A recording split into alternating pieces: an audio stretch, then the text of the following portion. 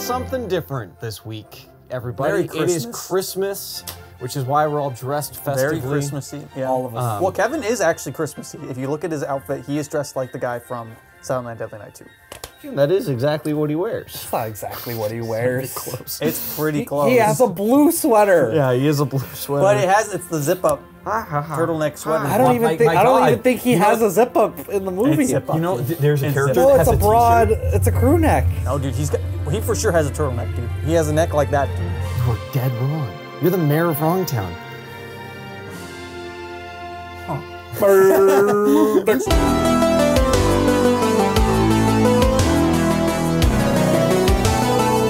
Something different. We're doing something festive. We've done Christmas specials in the past. We're bringing Christmas back. We're bringing Christmas back. You know, not a lot of people celebrate our Lord and Savior Jesus Christ on this day.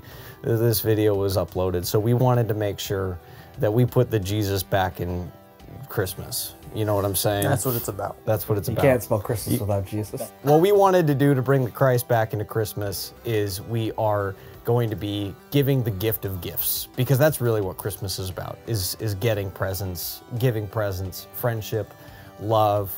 And when you're naughty, you get nothing but coal. So today we're going to be finding out which one of us has been naughty and which one of us have been not naughty.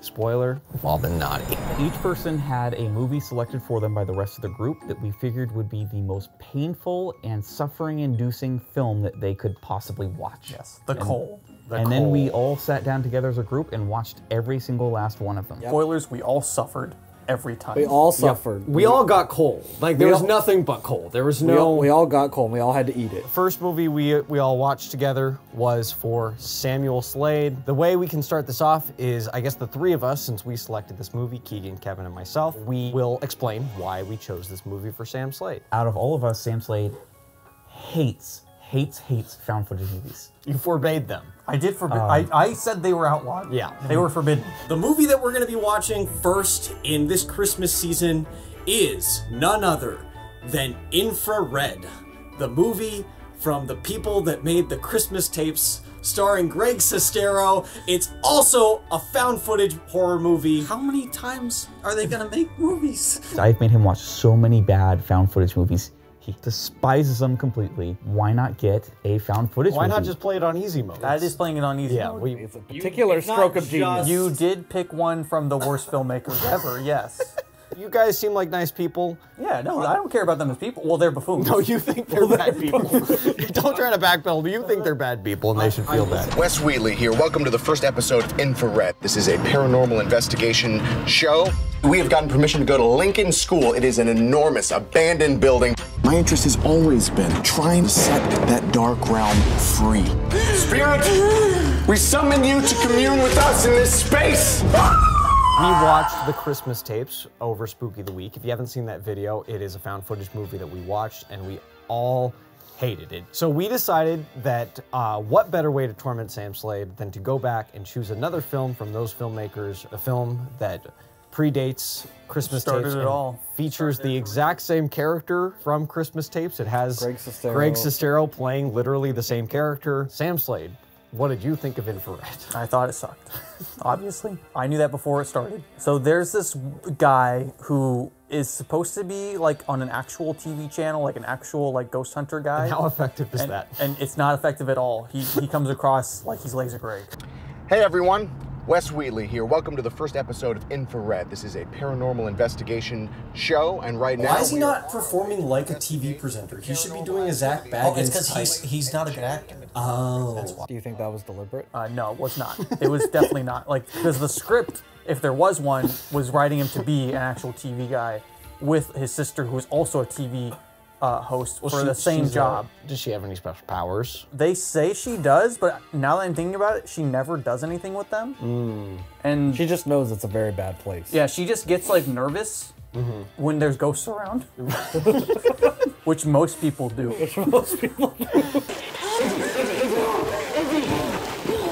She also gets cold. They all get cold, but she gets a little colder. That was so dark.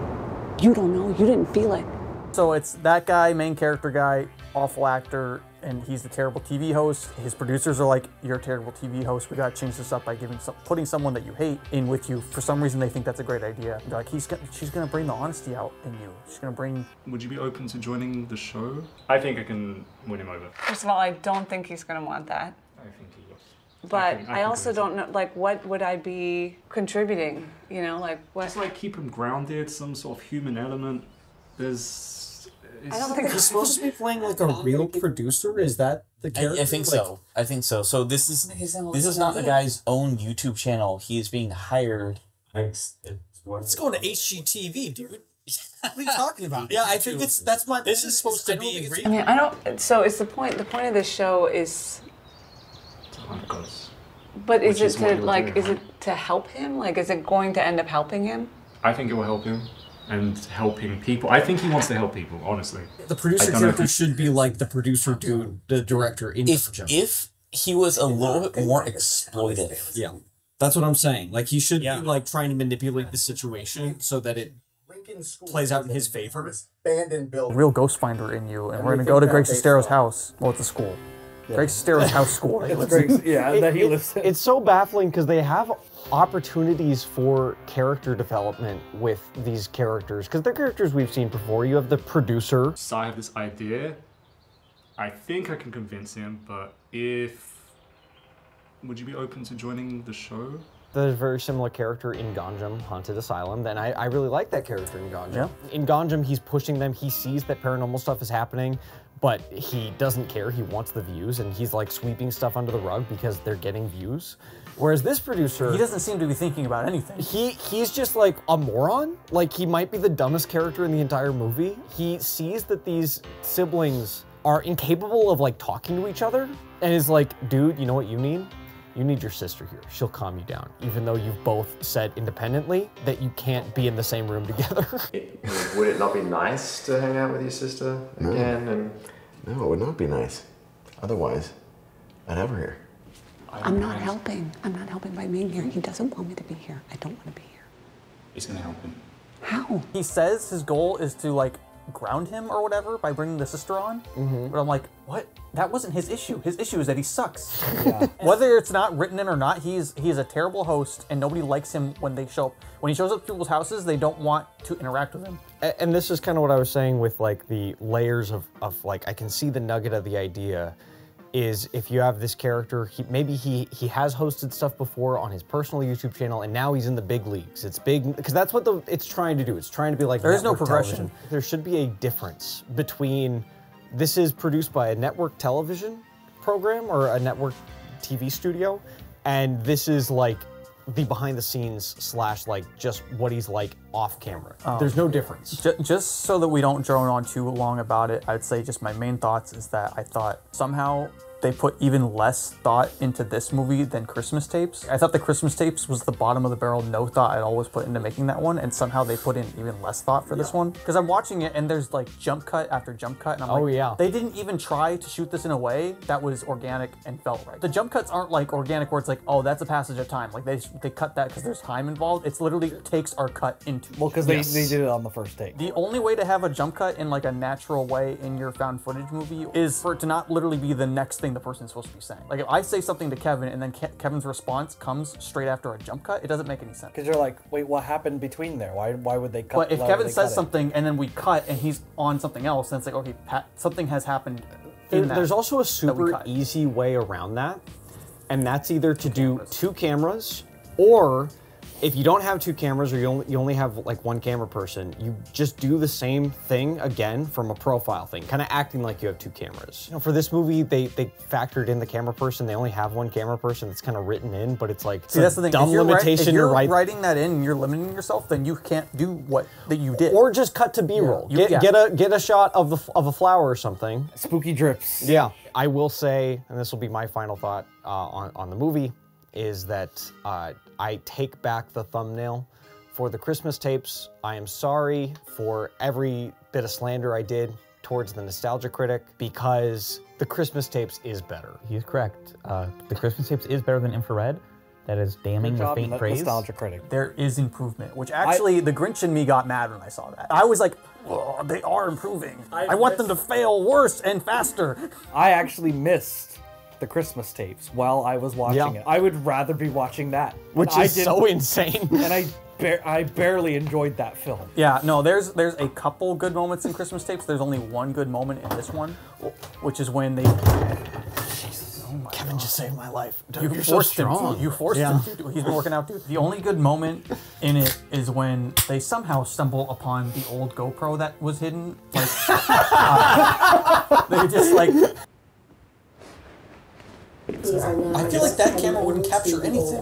It wouldn't. What? That's what she's like, I gotta find a good place for this camera. How about the corner and underneath something? You fucking idiot. It's infrared, so it can see through walls. We found another one of these cameras. Oh, that's cool. You get something so stupid just happened. They found her other camera.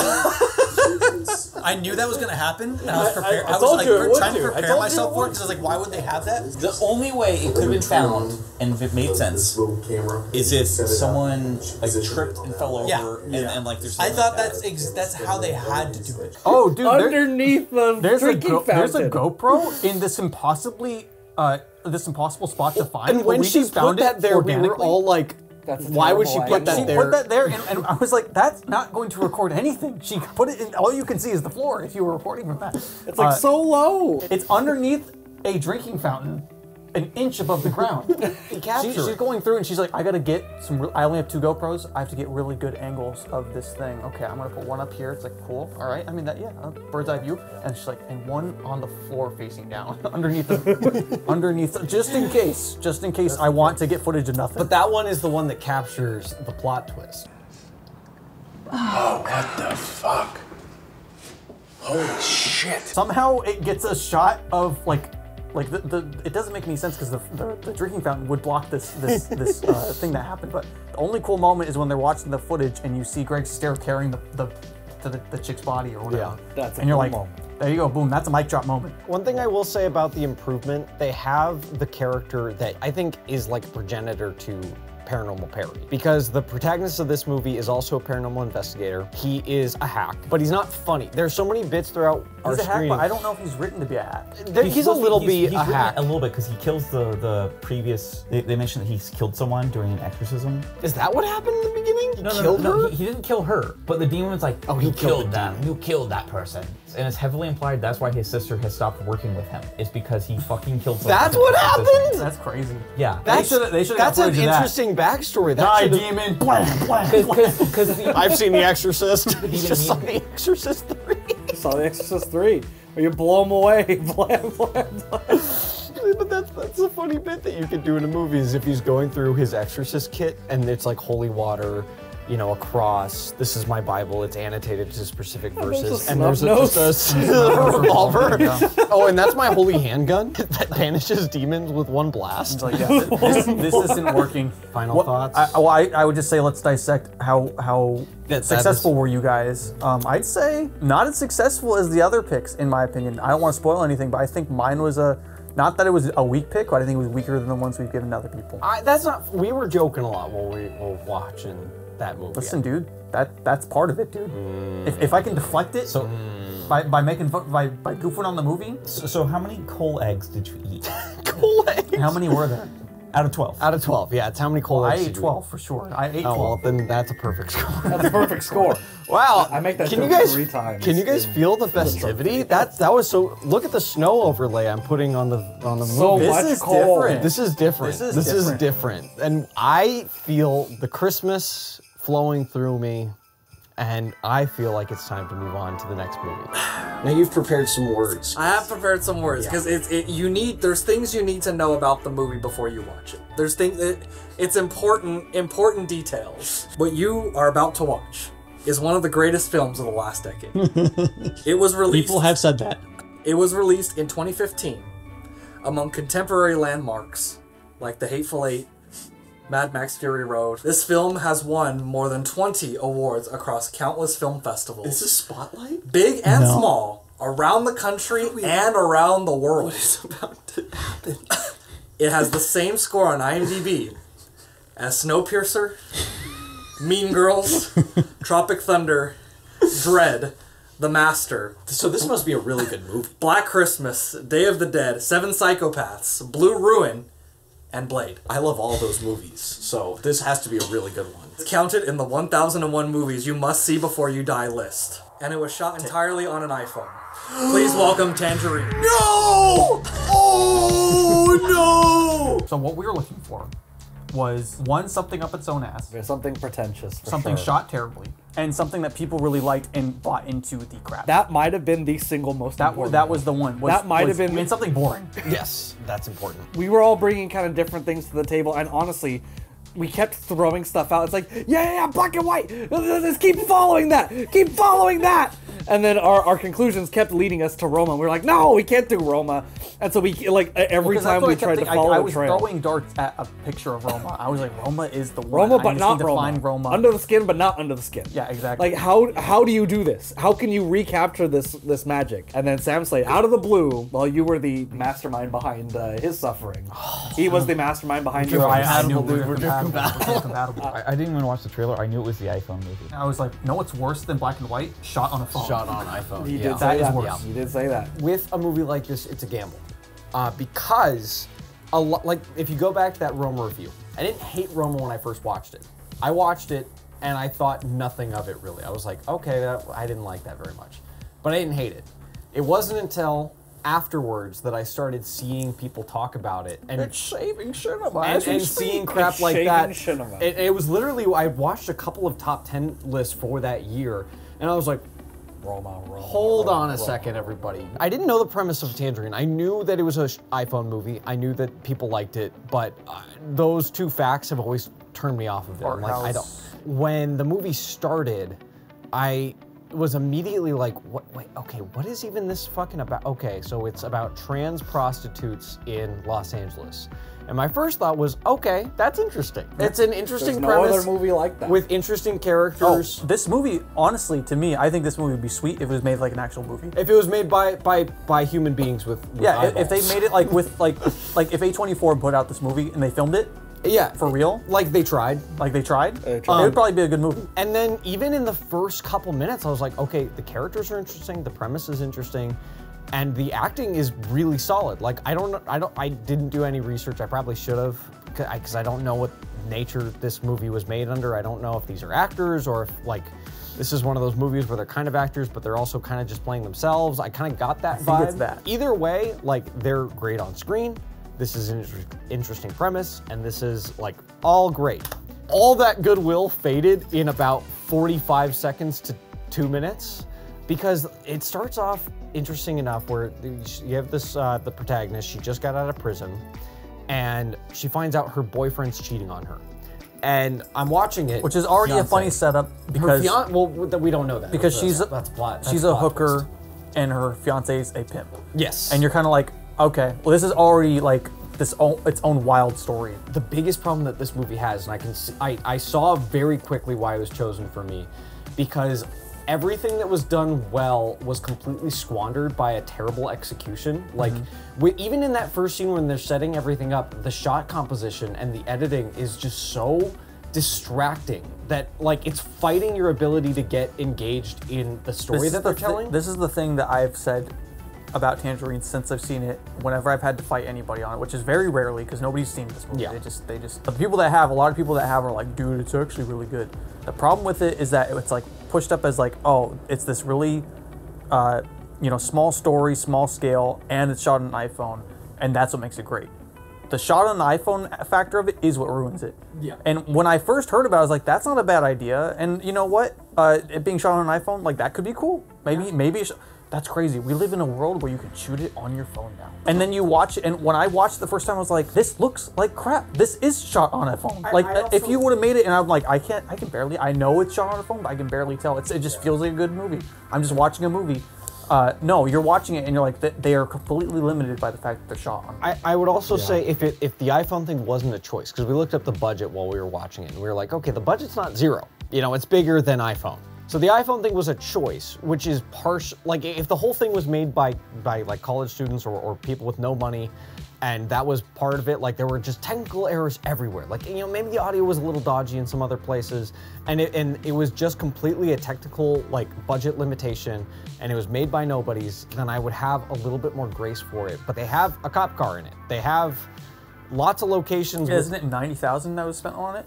Yeah, and you know, I think it was $90,000. Some people might hear that and think that is really low, and it is really low. That is super low. But for what the product you see, Google short film shot on a Canon T5i, a camera you can buy for $200, and you'll see stuff that looks better than Tangerine. So and that's where I'm coming from with it, where it's like if the iPhone was strictly that's all we had limitation, and the movie was shot for $2,000. And even then, I think I might have forgiven the iPhone footage if it wasn't for the composition and the editing. The editing might be the worst part of this movie. Yeah, the editing's bad, the composition's bad, and the fact that it's on a phone, everything's in focus. Everything's in focus. There's that shot when they're in the donut shop in the beginning, and I'm like looking out the window, and I'm distracted because every time it cuts between the characters, the continuity's different because there's just like different people in the background, and I'm like watching them, and it's just so distracting. The way it's framed, you see so much of outside, and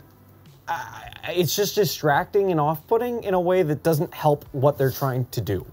And then they'll have these gimbal shots where the phone is just on a gimbal or a Steadicam or something where it's blasting this like loud techno music. And, oh God. And it just cuts in and hard cuts out like it was made. It reminded me of something that someone that we went to community college would have made. With the footage you're getting from the iPhone, they're also like, you know, we do have to try to make really cinematic shots. They color graded it. They color grade it, and they do this stuff where like they're you know, moving the camera around crazy. Yeah.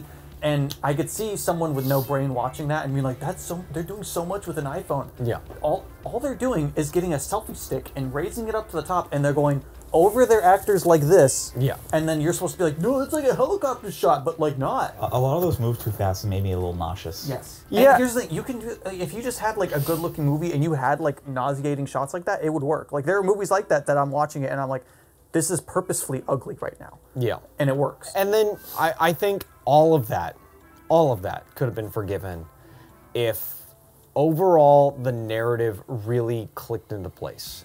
Because as it was going, I was like, okay, I like the characters, I like the performances, but after the first two scenes, it starts to meander and it becomes that kind of slice of life thing, which I'll be honest, like this is why you guys nailed it. That's just not my type of movie. Like even if this movie was doing everything right, like the kind of just boring, we're gonna be looking at these characters and they do nothing and there's no point to it at the end. That's like my least favorite kind of movie. And so I was just kind of checked out for a lot of it. And it kind of starts to like ramp up towards the end where you're seeing these different characters and you're like, how are they gonna collide? That's when you realize that the movie is executed by morons. Yeah. Because that's when the tone doesn't make sense. Well, that's where I'm going is the finale is what fucks this movie over so bad, because you have all these branching storylines, and with any Love Actually type movie, you got, or Magnolia type movie, it's like, how do we wrap these storylines up together at the end? Like, how do they all either physically converge or thematically converge? Yes. Or both? With the good ones, the good examples of those kinds of movies, like Magnolia, they converge and the tone is the same across the board. Yeah. Like Tom Cruise's story in Magnolia is wacky and funny the entire time until the end when it's not. Usually the best ones are, they're exploring how different characters are reacting to and exploring the same concepts. In this movie... their tones are like screaming over each other for screen time. Like, ah! There's really only two plots. Funny! Funny! Like, no, sad! Sad! And you can't hear either, because they're both screaming. There's really only two plots in the movie. One is of the protagonist. She's looking for her fiance, and then the other is of a taxi driver who is cheating on his wife with prostitutes. Trans prostitutes. Because it's the girl tracking down her husband. It's the girl that has her like hopes and dreams, and they kind of fall apart because she goes and sings. Oh, I don't count the singer one because she doesn't have a plot. That's why I didn't count her, because she's just there. Her plot is is the slice of life. Yeah, on their own, I'm fine with all of them. I like the taxi driver character. I like what goes on with him. A lot of his scenes are some of the best scenes in the whole movie. Get the fuck out! This is the best scene in the I'm burning. The whole thing could have been saved, like I'm not even joking, if they tied it together with a really good ending. I could have been like sitting here and being like, guys, you missed the mark. It was a good movie. But they fucked the ending. The ending is the worst fucking part of this movie. Now you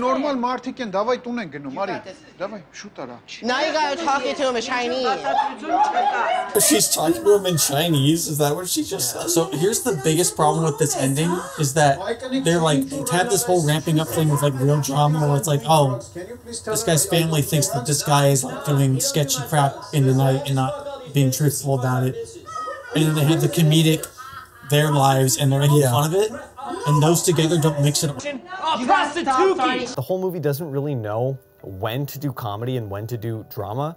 And we love movies. We've said it a bunch of times, both on camera and off camera. It's funny until it's not. It's funny and dramatic at first, but then by the end of it, it's just drama. Because you realize that the funny thing you've been laughing at isn't actually all that funny when you actually know this person. The ending should have just been dramatic. Like for a movie like this, just make the ending stick the landing. Just full throttle. You can have it be funny, but the moment that guy's life is ruined, because of his he's also not straight. Yeah, whatever. That's not why it's sad, but no. That's like the reason he's having an affair is he is not straight and he is locked by his culture into a marriage with his wife who he doesn't love. It's a good storyline and it converges with them, and you should learn something about everybody when that happens. Yeah. Instead, he has his life fall apart, and all the other characters are just laughing at him, and I'm kind of like.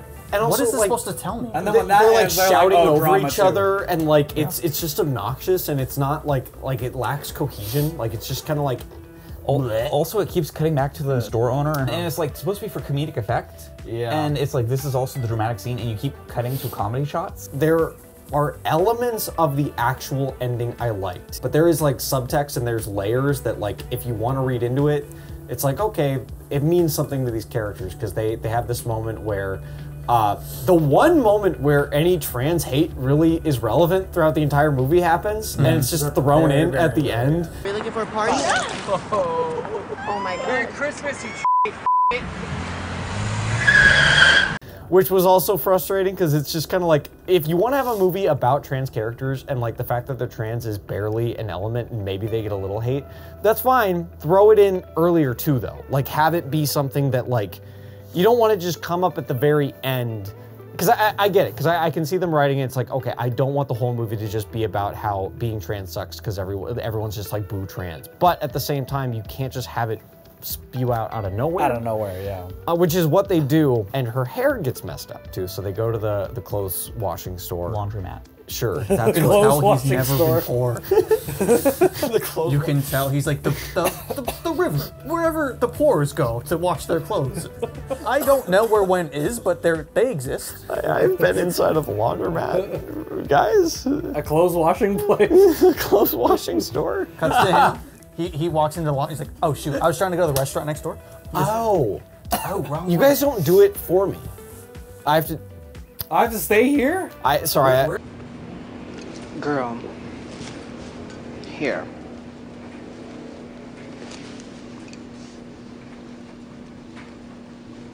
It's never explained, which I like, but it means something to her.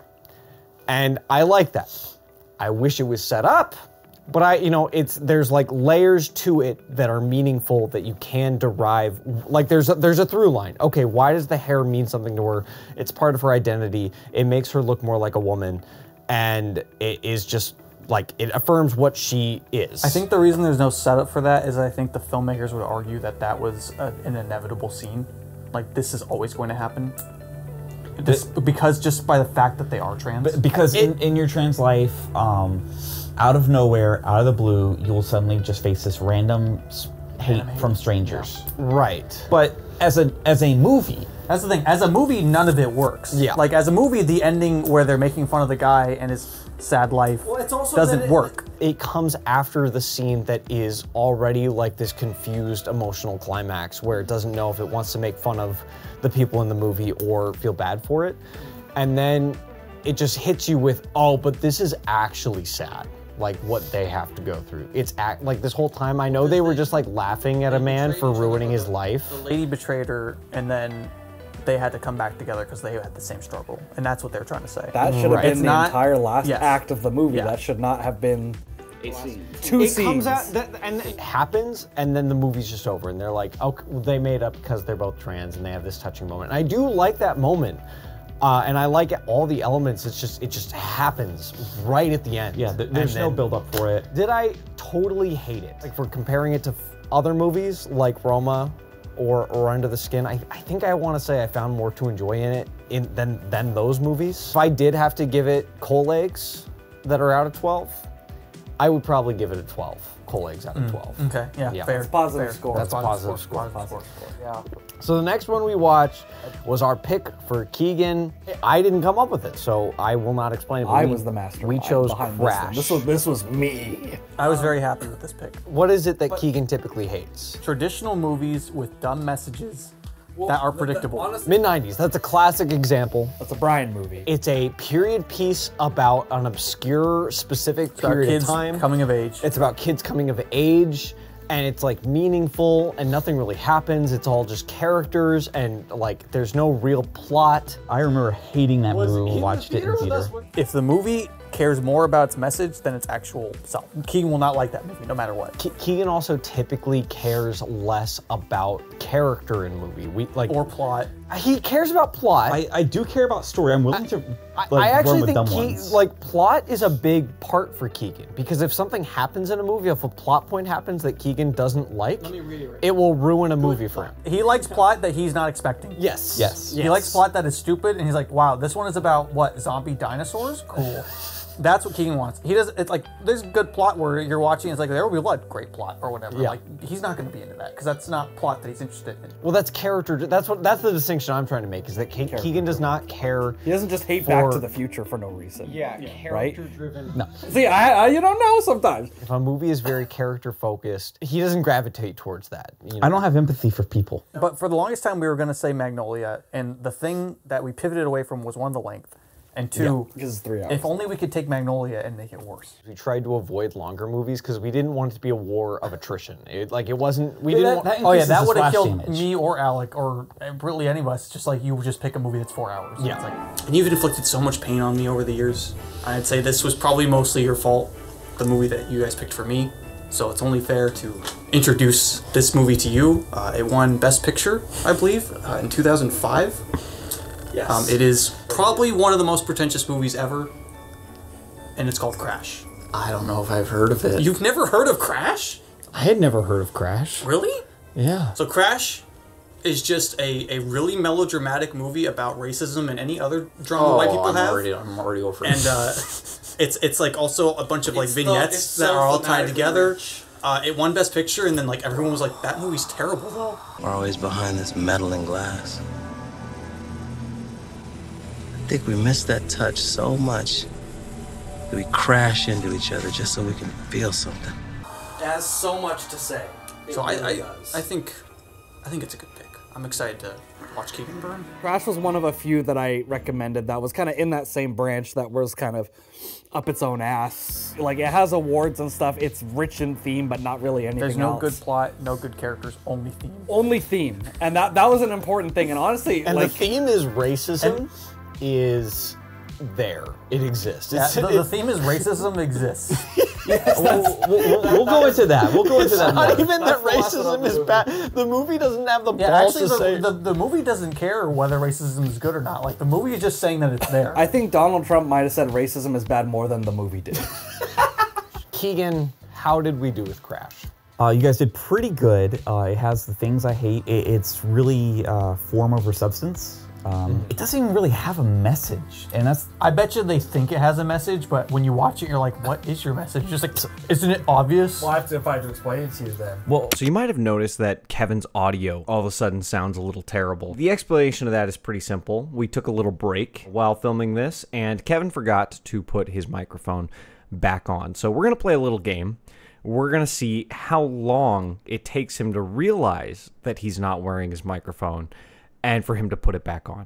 And so I'm not going to tell you when it happens. We're just going to find out together. So Maybe I think you're the problem. You're the problem. I have two theories. Yes. Theory number one, the writer is a huge racist and someone told him that to his face and he got really offended and so he decided to make the least racist movie he could. While outing himself as a racist in the process. While outing himself as a racist. $10 says she calls you in the car. Wait. You see what that woman just did? You see that? Why, she's cold. She got colder as soon as she saw us, though. And don't worry, there's two black guys. Obviously, they steal a car. Do we look threatening? No. Fact, if anybody should be scared around here, it's us. We the only two black faces surrounded by a sea of over-caffeinated white people patrolled by the trigger-happy LAPD. So you tell me, why aren't we scared? Because we got guns? You could be right. So racism is bad, but racists are also They're also correct, yeah. Yeah.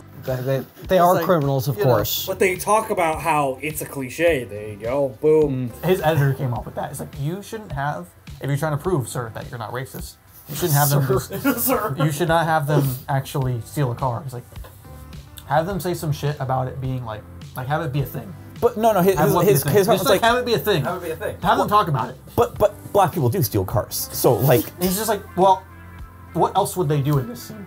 You tell me.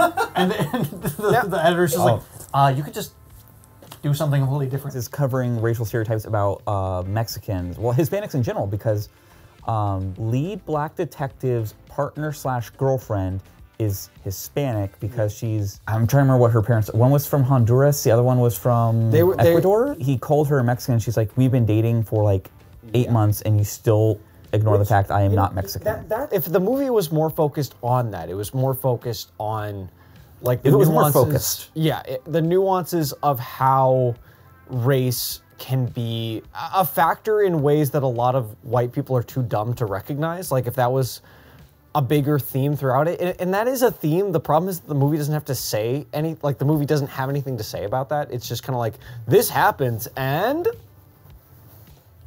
Matt Dillon is a hero. And the guy that is the most overtly racist in the movie is a hero. One of the most overtly racist and a sex offender. I wouldn't even say one of. He is the worst person in the movie. Oh yeah, he is like a. No, I was saying most racist. There's a few extra. Sandra Bullock is probably the worst racist in the movie. Yeah, she's pretty bad. The guy in there with the shaved head, the pants around his ass, the prison tattoo. Those are not prison tattoos. Oh really? And he's not gonna go sell our key to one of his gangbanger friends the moment he is out our door. Well, she's a racist to Michael Pena, who is the best person. He is the only racist to everybody. She's Yeah. just like, those blacks stole my car. But she falls down the stairs and she has a concussion. Well, even before she falls down the stairs and she's like, my floor is brown and it saved me.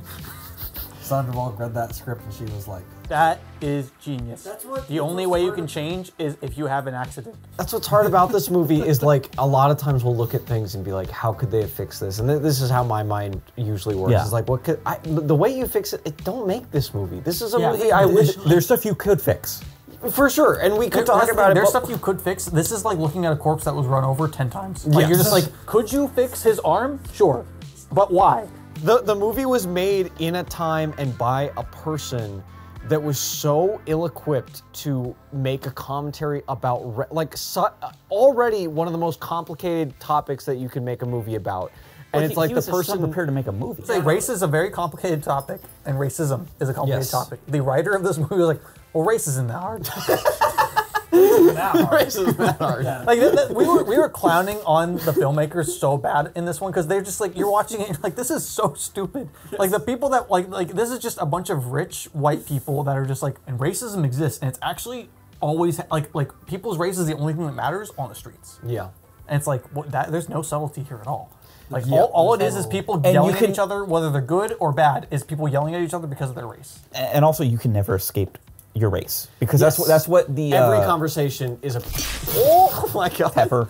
Pepper, are you okay?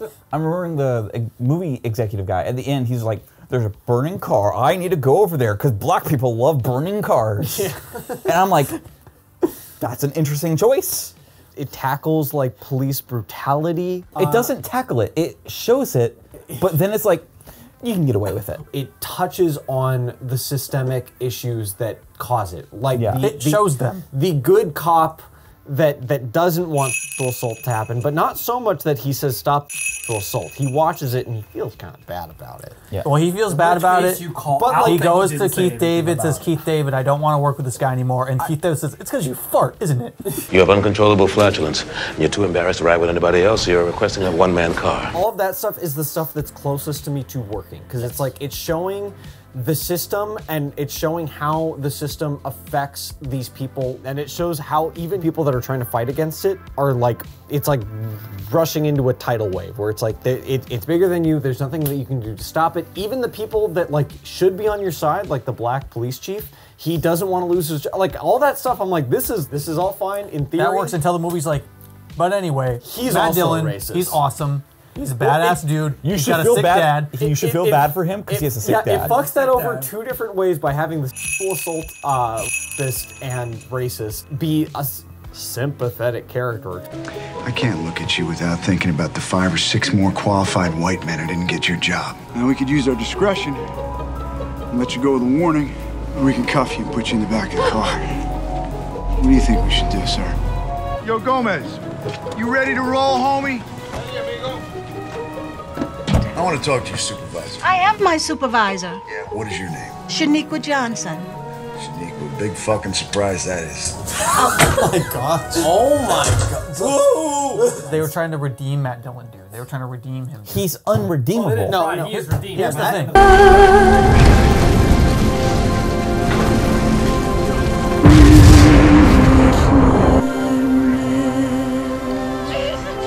They wanted to actually have this moment be something, is if she screams and he realizes what a monster he is. Like, he's trying to help this woman, and because of his actions, she literally doesn't want him to pull her out of a burning car or whatever.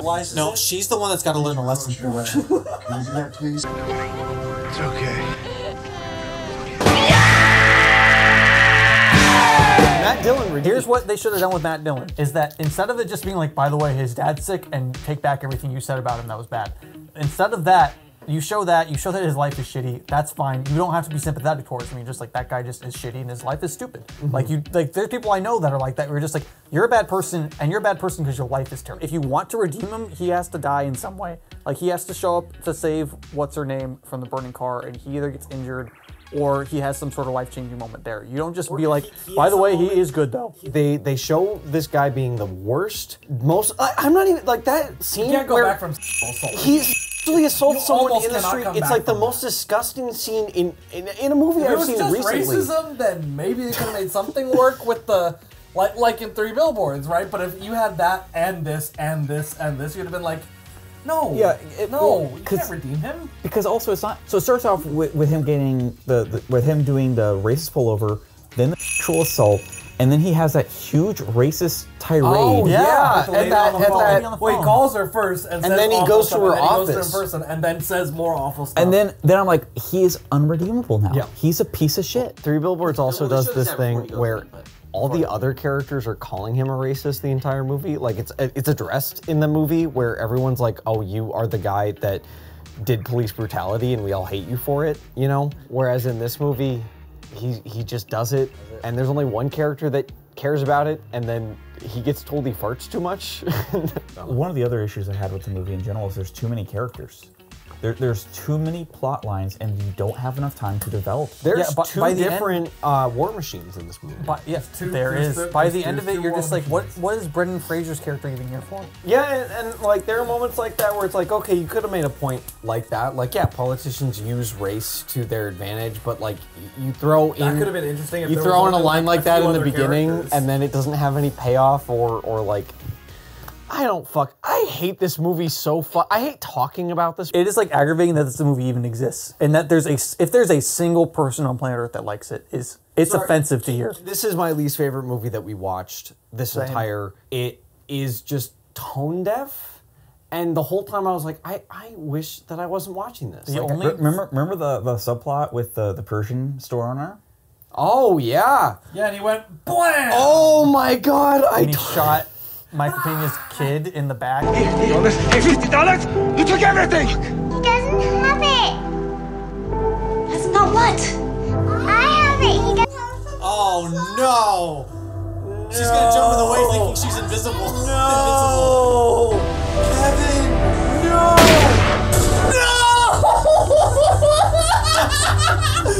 No way! Oh my god, what? Or whatever. But it was blanks, dude, from 5 feet away. And everyone knows blanks don't do anything. That's how you can't kill yourself with a blank. Yes. The only defense this movie could possibly have is that it's 20 years old. There are good movies about racism that came out. No, that's in what I'm the saying. 90s. Like that's the only thing you could say is like maybe they're just that came out about racism in the fucking 70s. Yeah, you know, like where like it's just like it's tone deaf, but now we know a little better. And it's like if you could try to defend this movie, that's the only thing you could say. But like this movie just is trash. It thought it was so smart and progressive, and it's just so. It's the opposite. I'm watching it. I'm just like, you have no idea what you're talking about. Yeah, the movie just wants to be like, this racism is bad. No, it doesn't even want that. It just wants to say racism is a thing, and here's a shocking thing that happened. That's the most frustrating thing about the movie is that like it doesn't even ultimately say like it would be so much more easy to pass a lot of this stuff off if the movie ultimately was just like a bad take, kind of misguided mid-2000s version of Racism Bad the movie. That would have been fine, because by the end of it, you're like, okay, they have all this racism, but they say it's bad. This movie does not say racism is bad. What is so perplexing at least Green Book says racism is bad. For crying out loud. What's so perplexing to me is that the movie goes out of its way to try to make you dislike every character by the end, despite what they've set up in it. Like the lady that Matt Dillon screams at and is racist towards at the office. At the very end, she crashes into someone. She starts calling them racial slurs. Yeah, and I'm like, what the heck? Why did you do that? And then the Chinese guy they ran over, or he ends up being a child trafficker. And I'm like, why? Why did you have that? Why did you need to have that? Literally, he's just the guy that got ran over in the first scene. Like, just have that be him. I hate this movie. I hate that I'm talking about it. Fuck. Keegan, do you have any fucking thing you want to finish? I'm so sick of this movie. I hate this movie so much. Genuinely, like, this movie's terrible. This is the only movie I'm actually angry about. This movie, I hated it so, like, this wins. This wins. If I could give, like, this wins 12 for me. Out of Coal Eggs, it's really high up there. I really didn't like it. I think I'm gonna give it 12 Coal Eggs. Cause like, the entire time I'm like, there's all these characters. You ate 12 pieces of coal, dude? There 12 Coal Eggs, cause there's all these characters, none of their stories are satisfying, they don't really get developed, and every time I'm just like, why is this happening? Why is this happening? Why is this happening? Yeah, it's just bad. It's terrible. It doesn't even have a message at the end. The message is that everyone is racist. The message is that, yeah, everyone's racist. The guy writing it by the end is just true. His editor's like, hey, you're really not sticking the landing on proving that you're not racist. He's like, fine, my thing's gonna be that everybody's racist. Fuck you. What it also reminds me of is a song from the musical Avenue Q, which was done by the creators of South Park. And that song is called Everyone's a Little Bit Racist. And it is a funny song dealing with racism. Yeah. But this is like the shitty version of that where they try to play it serious, but the guy didn't understand what racism is. And he's like, well, I mean, racism exists. Wait, you're saying it's bad? There is so many like movies out there that do it fine. But how many of them are written by rich white people? Yeah, that's what I was about to say. Like, I think the standard Hollywood screenwriter is completely incapable. Honestly, though, these Oscar bait racism is bad movies, I don't know who they're for. They're for other rich Hollywood people. Because, like, it's not, like, we don't like it. Yeah. Like, do other races like it? Do other races? Like, do they like, actually, no. You know what I'm saying? Like, who's it for? Old, rich, out-of-touch white people. Because for rich, out-of-touch white people, it is eye-opening. To put myself in the mind of a mid-2000s... Your mom and dad would be shocked. Oh, yeah, 100%. I actually had this thought while watching it. It is such a classic upper middle class mid-2000s. Did you know that racism actually exists? Like, to someone that likes this movie, what this movie does is it holds a mirror up to them. It's showing you the ugly truth about It holds racism. a mirror up to them and they go, oh snap, dude, racism's over there. Me, though. It's not me though. I'm not racist. I'm not racist. I watched this movie. I'm not racist. I'm not racist. Yeah, so that's who it's made for. It is made, like, I think the intended effect is that you watch and you're like, that was hard, man. Like, that was some hard knocks in the school of truth. Anyways, let's continue on to something else. The movie that brought us home is going to bring this video home. because we needed a pick-me-up after watching Crash. Picking a movie for Kevin, as far as teams I was on, it was probably the most challenging. Because Kevin... he just likes everything. I don't want to say he likes everything, but Kevin sees the value in a lot of things. He doesn't get, like, there's few aspects of stuff that will completely throw him off. Yeah. Or he's just like, I don't ever want to see this in a movie. And Kevin's seen a lot of movies, and so that's also hard. Is like, okay, you So try to the think ones of the he worst doesn't like, movie. he's probably already seen. Exactly. You try to think of the worst movie for Kevin. Well, he's seen that, and he does hate it. So you were right, for sure. The movie that Kevin hates the most in this world is Pink Flamingos, the John Waters movie. And so we even considered it. Kevin, explain why you hate Pink Flamingos. Yeah, please. It's gross. It's disgusting. And not just like disgusting like visually it is, because it is visually disgusting. It's morally disgusting. like it is a movie that is putrid in every ounce of what it is trying to do and say. The filmmaking itself is putrid. There's nothing good about it filmmaking wise in terms of the sound, the cinematography, the acting, anything you can possibly think of that's in a movie. It does putridly. This rage is what I was hoping to tap into. So they decided to do another John Waters. Yeah, hoping we can reignite the magic. I'm not mistaken, it's his second. It's his movie. third. It's his third. So there was a little deliberation because he did 3 movies before he went big with Hairspray. Who the heck watched any of his movies and was like, give him a career? I'm blanking on the one in between Pink Flamingos and we Drastic Measures. What's this fucking Desperate movie Living. called? Desperate Living. Part of the reason between the two of them is Dramatic Living. Desperate Living. It's a terrible title. It's not a memorable title. I'm not joking. I'm not doing a bit. I have already forgotten it, and Keegan just said it a second ago. Desperate Living. Desperate Living. Pink Flamingos, that's an unforgettable title. I'll give him... There's no title like Pink Flamingos. Yeah. Desperate Living. You know, you think of other titles like... Fateful Findings. Fateful Findings. Yeah, it sounds like a Neil Breen title or just like any... I'm not gonna lie. Lots of movies could be called Desperate Living. Yes. I always think it's a soap opera because my brain just like says Days of Our Lives, Desperate Living. Yeah. Kevin, to think of your film, it was actually kind of hard because you've watched so many terrible movies and you don't even usually care. And you have the worst taste. Collectively, we considered what is the worst thing we could pick. So we went with a 1977 film by your favorite director, John Waters. Wow. It's a film called Desperate Living. Desperate Living, okay. I don't know much about it, but I have heard of it. Let me tell you the summary. My goodness. A rich woman tries to kill her husband and runs away with her maid to a homeless encampment. And it is a John Waters movie in a homeless encampment. Yes, that has a lot of potential to be extremely gross. Yes. And unethical. So Kevin, what'd you think of Desperate Living? I didn't like it. It was gross. And putrid. A lot of rape. Way more, and honestly, no rape was necessary.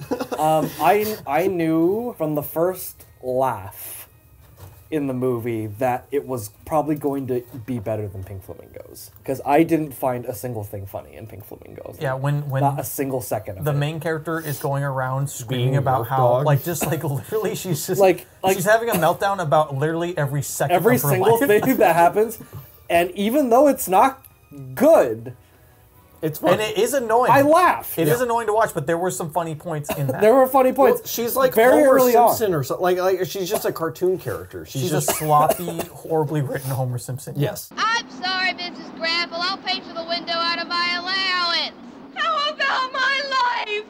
Do you get enough allowance to pay for that? She's just an obnoxious Larry David, where like everything is Everything's just... a thing. Sorry! What good is that? How can you ever repay the 30 seconds you have stolen from my life? I hate you! There were actually several moments that I thought very isolated were actually quite funny. The bats. This movie is so hard to pick for me because I agree with everything Kevin is saying. It is putrid. It is hard to watch. Gross. I'm not interested. Maybe not hard to watch, but like like it's just kind of like, why am I watching this? Yeah, I don't want to be here. It's profane. It's got just profane, gross stuff that shouldn't even be in it. Has a very strong odor. But there is some banger bits in this movie. Oh yeah, there is some stuff that there is stuff like, I'm still laughing about. Like the line when she's like, "How's Project Rabies going?" Father! How's Project Rabies coming along, Peggy? Project Rabies coming along. Genius. That is a genius line. Or I just think the next time you see her, she's just dressed like a Disney villain, brewing a pot, and I'm like, okay, that's funny. That's ridiculous. Every single joke about the pot of rabies was hilarious. So I would say you guys followed a very accurate breadcrumb trail. Like, I think you went down the right path. John Waters just failed us. Like, his jokes are more honed. He has more of a specific idea of what the tone is going to be. Well, I did not enjoy the movie really at all. Like, it wasn't the most irredeemable, at least compared to Pink Flamingos. Filth. Yeah. For a moment, I thought it was going that way because and we're building it up. There are things that destroy the enjoyment of this movie. Even in the beginning, which I think the first scene is hilarious. Every character is kind of just this cartoon going at a 10 the entire time. By the first 15 minutes, I'm like, I want every character to be run over by a steamroller. Yes. Like, I don't want this. There's no levity. There's and everything is at a 10, like you're saying. Like, it is. So you don't get to enjoy the 10s, because it's all 10. It's loud, because it's always loud. Yeah. It's vile, because it's always vile. Yeah. And it's profane, because it always is trying to be profane.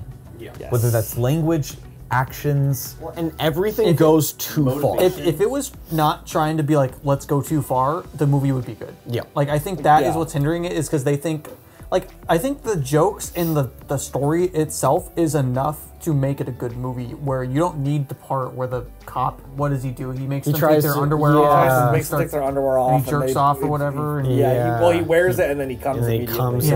Like, that stuff is just like, you don't need that for this movie. Like, it's like, sure, I don't know what kind of tone you're trying to set. You've set something, for sure. Do you need the scene where the trans person goes to the hospital and gets a cock?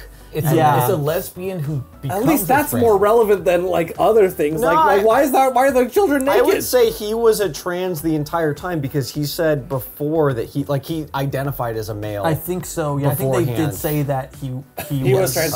I need a man. I'm a man, Muffy. A man trapped in a woman's body. Yeah, Mo, but you don't have the same big deal. And he wanted a cock the entire time. But he got a disgusting, deformed cock because he forced the doctor to do it immediately. Yeah, and like that whole thing just felt so like, this is too far, this is too. Well, because I think John Waters thinks it's funny.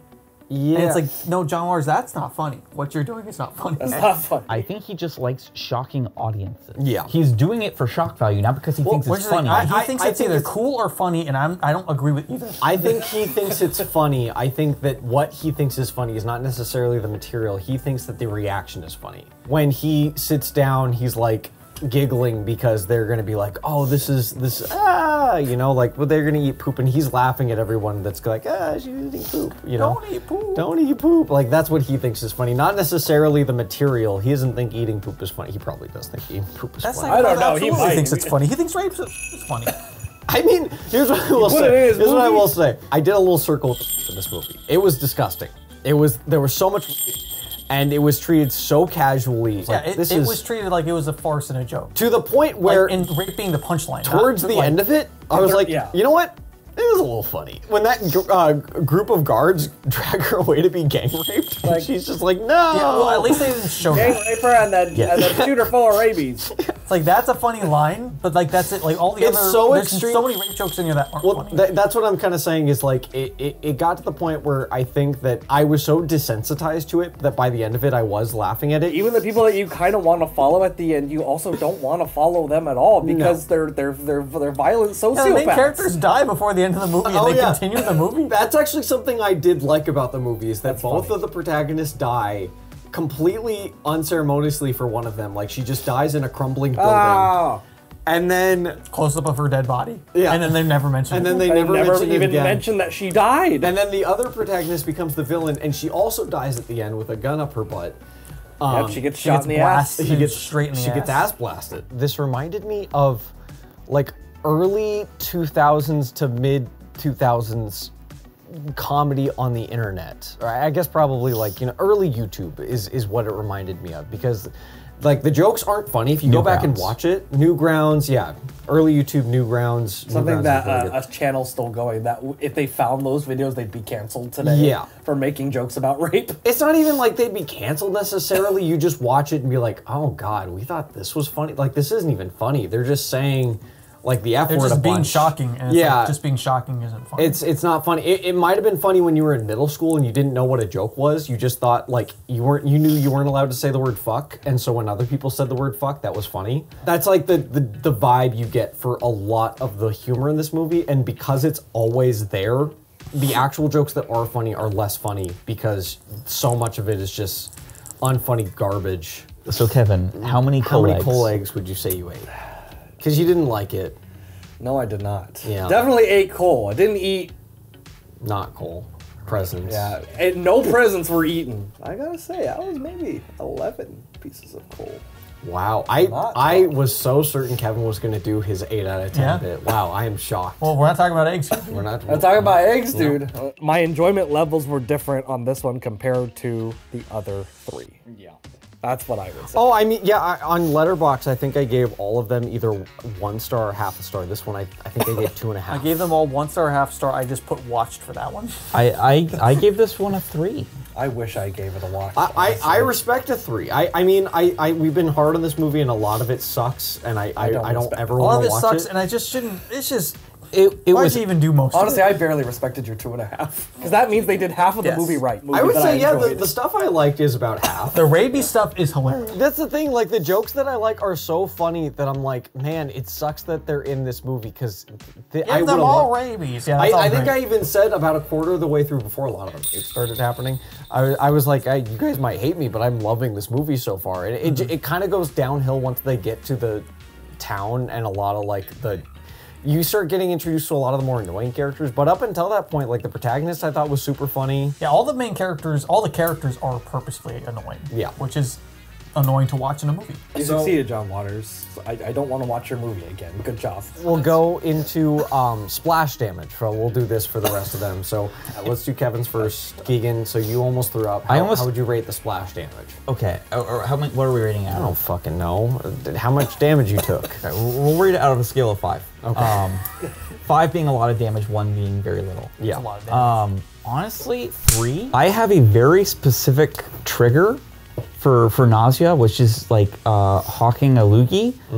It grosses me out, but it's a weird thing that only I deal with.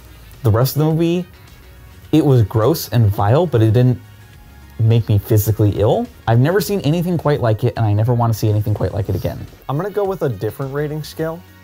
I'm gonna use kind of like starting video game health, like out of 50. Because that's like, if I'm going by damage, you know, you start at kind of with like 50 health. So instead of 5, we're doing 50. Well, I'm doing 50. You can do whatever you want. You only have 5 health. That's your problem. Yeah, that's your problem, dude. For me, this one, I would say did about 16 damage. It's like one of those moves that heals you and hurts you at the same time, because it was healing actually after watching Crash. Like there was a rejuvenating property that it had, but it also was bad for my health. There's a hit you took with your shield up. Exactly. I'll also do a different rating scale. I'll just base it off like how much my physical injury would be if it was. Which chakras were damaged? Like if I was physically damaged from the movie, like what would that look like? And I would say barely for this one, to be honest. Okay. I was not. He liked. I didn't like the movie. I did laugh a lot at it, but it ultimately isn't a movie that I'm like just like, oh, this is something I hate. Like it's not like Crash or any of the other ones where I'm just like, I don't want that to ever exist. So I'd say it's like I woke up like sore. Okay. Like, so what would you say the splash damage was for Crash? That was like being hit by a car, I think. that was It's bad. like you were in a crash. That was like I was in a crash, dude. That physically, like, I may not walk away from it alive. I am plummeting in debt because I cannot pay my hospital bills because of Crash. Yeah, no, that's where I'm at with that one for sure. Kevin, what's your collateral damage? Well, my system is actually going to be based on how wet I am. In a good way, or it was like a pussy wet, or like damp, like because it's raining. We're talking about splash damage. So, oh. And I would say I was not super soaked, but I did get extremely wet. I am mostly wet. Back row of the splash zone. Yeah. Yeah. For me, Crash was a critical hit, like where it's Boss like just ate you. Yeah, it's just I just did a critical hit that killed him in one shot. I got one shot. This was like a 360 no scope. All my health was gone. This was 100% kill. Tangerine for me, I'm gonna give it a 4 out of 5. I found it a lot more obnoxious than Desperate Living. It had decent parts in it, but for the most part, I was not invested in any of it. Yeah. Because I've seen Tangerine and I was going into it knowing already what kind of damage it would inflict on me, it was not too unsimilar to like getting again untaxed. So I'd say it's like that. Like I had COVID already, it's pretty bad, banged me up a bit, and now I'm getting it again because I'm irresponsible, not wearing a mask. Yeah. And I got it again. And I'm like, this sucks, but I've seen it before. Yeah. Kevin? I didn't quite get as wet as Crash. I definitely got splashed in the face, and it was painful. It got in my eyes, and I'm pretty wet, but not as bad as Crash. So someone was walking by you with their concessions at the Waterworld stunt show. You've now moved back a few rows so you don't get splashed anymore, and then somehow a single like beam of water just infrared. I would say it had 0 damage. That was like the opposite. Like it missed. They missed. I had so much fun making fun of that movie that like even the things I disliked, I was like, it's a less aggravating hate for sure. Yeah. I mean, if I was watching it alone, it would be different. Which is something we've teased to do later. It's just to make everybody watch their movie alone. Yeah, because we kind of screwed ourselves like with the concept of this video. We may have hurt ourselves by watching it together. But it really made the bad stuff shine. I was gonna say I'd probably give Infrared probably 2 out of 5. Like it was bad. It was a bad found footage movie. It's definitely on the worst side of found footage movies that I've seen. Which that's already a very bad place to be. But I've watched a lot of bad found footage movies, so it doesn't offend me on such a deep level where I'm like, I'm kind of used to it. Yeah. I've built up calluses. I've seen worse. It's not good, but I'm used to these types of problems in a movie. I got hit in the eye again. It's the same thing. I didn't get soaked. I didn't even get mostly wet, but I got wet and it was annoying. You could towel off pretty fast. You're mad that you had to, though. You're like, why did I sit in this fucking spot? This stunt show is not worth how wet I am. It's not how wet I am. So how do we wrap up such an epic and different video? We each pick what we thought was the worst one. And if your worst one was the movie that they picked for you, then that team wins. Out of all the ones we've seen, what's at the bottom for everybody? Crash. Crash for me. Ooh. I'm genuinely trying to think of which one I hated the most. This is very hard. Honestly, I'm struggling all day today. For me. It is not hard Crash. It is Crash. All day. I think I dislike Tangerine more than Crash. Oh my god. Oh, snap. Well, I don't know if we're even going to bring it home then. What's Kevin's least favorite? Well, no, I think then we have to factor in splash damage. Like, that has to be it. Is like, it's the one that caused the least splash damage. So damage on target. What is your least favorite one, Kevin? The reason why I'm not saying Crash, despite all of the reasons being completely valid to say Crash, is that this is the second time I've seen it. You have to remember, I saw it already this year. I've had the same experience, and I watched it a second time while drinking. And I can't help but get the slightest bit out of joy the fact that a super racist movie exists and it won Best Picture. Like, I think that is so funny. That is pretty sweet. It's turned me into John Waters. Like, I think that's funny that someone got away with it. You know, it's like the reason that we love picking on big blockbuster movies that have millions of dollars behind them is because it's funnier that they fail. Well, they did this, and also a group of rich white assholes all clapped for it. They approved. They said thumbs up. The script is approved. All these famous actors read it and they were like, "This is an amazing script. I want to be in it." So, like at every stage, they had every chance to stop racism, and they didn't. And the Oscar goes to Crash. So I might have to say I enjoyed Infrared the least. Ooh. Ooh. Well, how about this? Did in each selection, did the targeted person hate it the most each time? Okay. Did Keegan hate Crash the most out of everyone? I don't think so. So that doesn't fly. That's not a contender. Did allocate Tangerine the most? No, because Keegan. No, because Keegan did. I hated Crash the most, so no. Did you hate Infrared more than anyone else? I didn't hate it that much. I mean, maybe. I thought it was pretty good, actually. What would you give it on Letterboxd? Half star. You gave it 1 full star. Because I did hate Desperate Livings the most out of the 4 of us. I also rated it the lowest. That's my thing. It's like I think Kevin is the winner because he hates it the most, and it didn't bother us. I just say they all full coal. We all got coal. No one won. No one won. No one won. We all lost. This was a miserable. What do you think? Yeah, what do you think? Let Santa decide. Anyways, I'm going home. Bye. Yeah. It was a good Merry Christmas. Fuck you. You didn't ask us to do this, so I won't blame you for making us do this. We did this to ourselves. This was our fault. This is actually Keegan's fault. Yeah, it was my idea. If you want us to do this again next year, Kevin for making me eat so many donuts. let us know. And if you want us to do to eat presents next year instead of coal, if you think that would be funnier, that wouldn't be funny at all. You know, I mean, don't tell them. Don't tell them what they want. You know, we could all just watch 4 great movies. You don't know. I hope the suffering came across. It did. Oh yeah. It will in the film.